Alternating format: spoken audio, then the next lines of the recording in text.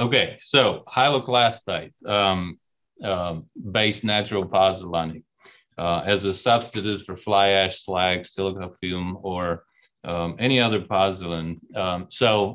Again, what is hyaloclastite? Is lava quenched by water? Is nature's way of similarly of how you make blast furnace slag. So in a typical subaerial lava eruption, the lava cools slowly, in the air. And this is a little, illustration of how it cools and how the vesicles form and so on. When you have a lava eruption, normally at the bottom of the ocean or under a glacier, water quenches the lava, and what it does is it shatters the lava in small particles, and it arrests crystal formation, which basically means is a volcanic glass.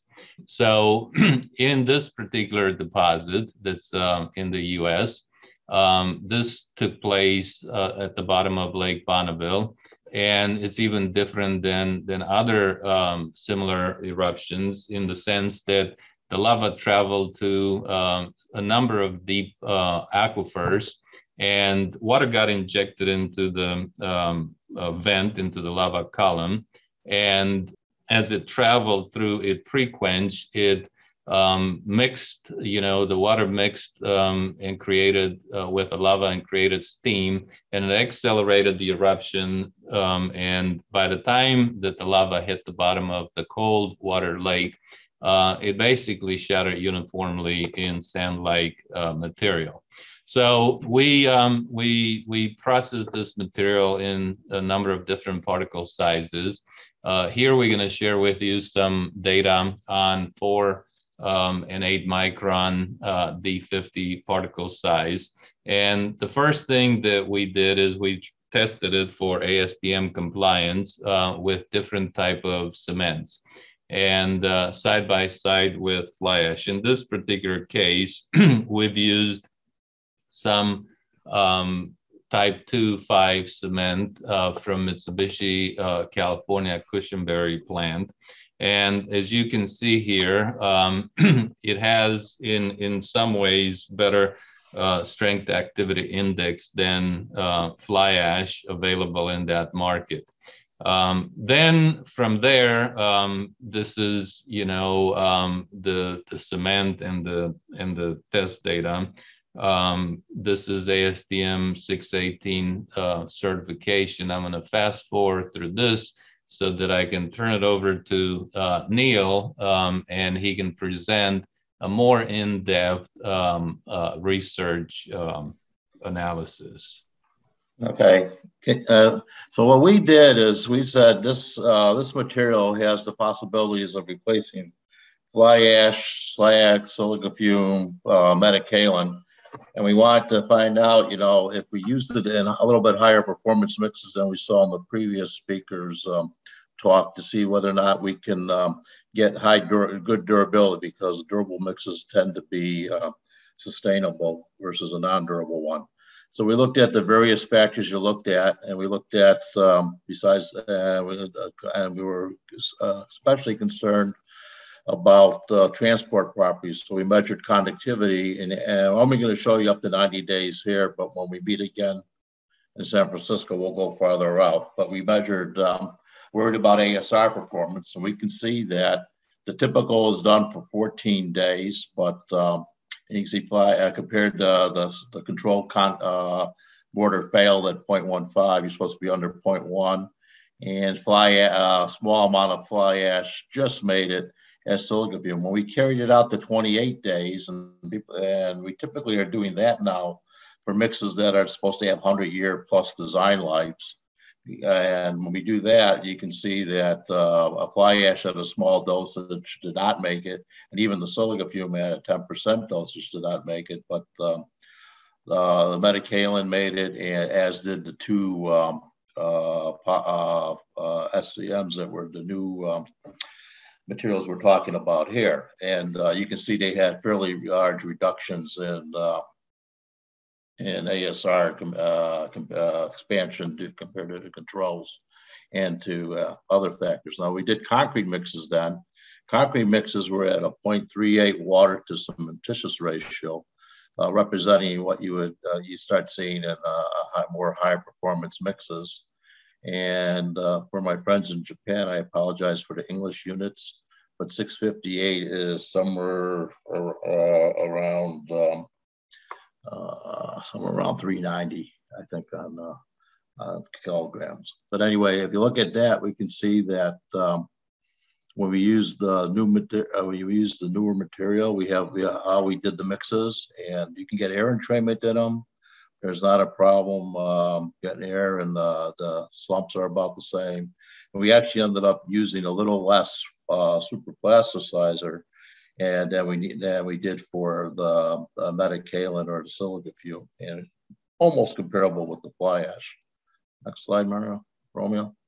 So anyway, when we look at you get the plastic properties, you can get good plastic properties in this higher performance concrete. The setting times are close to, or the last two columns are the ones we're interested in, and the first column is the control. You can see they're a little bit faster than the control. Similar for the control for control one, second control, we have to work with that. So they're about the same as the control. Whereas you can see a fly ash mixes are doing a fair amount are doing some retardation versus the control. Not a big problem in the summertime, but in the winter that might be a problem. And you can see that they're doing quite well there. So equipment setting time, good workability. Next slide.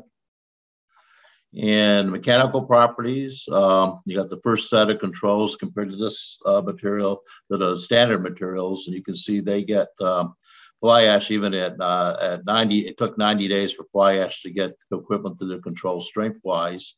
Obviously, the silica fume and metakaolin did very well, but we look at PVT at both 4 and 8 microns, which turned out to be fairly equivalent here. They're better than the control. At 28 days, they're already doing better than the control, and they're very close to control at early times.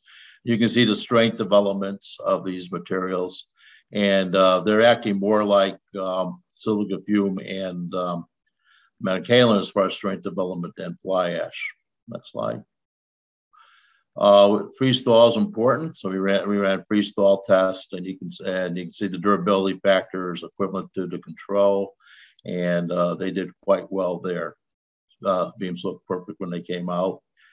Transport properties, which is we can be used in various modeling. The transport properties we looked at were both conductivity. The conductivity over time gives you an idea as to how the concrete's going to get less permeable over a period of time.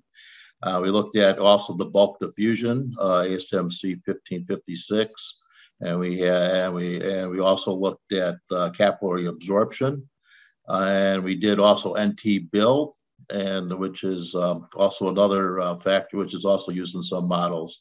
And in all cases, relative to fly ash, it had a much lower diffusion coefficient than what the fly ash did at earlier days, and its conductivity kept getting lower in time too. So now we did act like you can see in this slide, the steep slopes coming down in time, whereas concrete started high and it came down slowly. But metakaolin and silica fume pretty much are not getting much better in time, but we're doing much better on these new materials. Not only do they have lower initial diffusion coefficients than fly ash, they keep getting lower in time like fly ash. So for durability purposes, they're quite good. Next slide. So we started to look at predicted times for corrosion for a bridge deck. We use Salt Lake City as a severe example, and we use Life 365, but we have the data that we can use either, we can use the FIB model with it. We have the data for that. We also could use a more advanced models like Stadia. But for the simplicity here, we're just showing a Life 365 model. And you can see what we have is, this is typical deck design. And if you look at how these the particular lifetimes, you can see that typically you want things to last 100 years. The 0.005 is the boundary where you would have initiation of corrosion. Then you have some time after that for the failure. So you see, in the case of using the PVD 70, the 70 at 8 and 4 microns, you'll have a long design life here. Whereas when you're looking at fly ash and some of these others in the controls, they're getting less than half the life that you would half of that 100 years. So from a sustainability point of view, you'd have to use twice as much material or even more to rebuild the bridge, the deck, to get to where the life is here. So how many are we saving in the cost of the cement on both CO2 and we're also saving on having the material lasting longer. So I'll argue that you don't have sustainability unless you have durability. Next slide, please. We also wanted to see an idea how they behaved in isothermal calorimetry. This gives you an idea how efficient it is in generating strength, and whether or not it would be useful or not in mixes where you need to reduce the heat of the mix, such as mass concrete. So you can see the cement produced 33,000 joules, and we're getting joules per gram of cement is like 337. We put the fly ash in at 20%. We can see reduce the total heat coming out, which is well known for fly ash. And the amount of joules we get per gram of cement goes up a little bit. So the fly ash is actually adding something to it. It's less heat than the cement because you have less cement. You have totally less cement there, even though the joules per gram is higher. So it makes the cement more efficient. Both PVDs make the cement pretty much equivalent to each other, also lower the total heat produced, but produce more, makes it much more efficient as to the 377 and 380 versus the 363 for fly ash or 337 for the cement alone.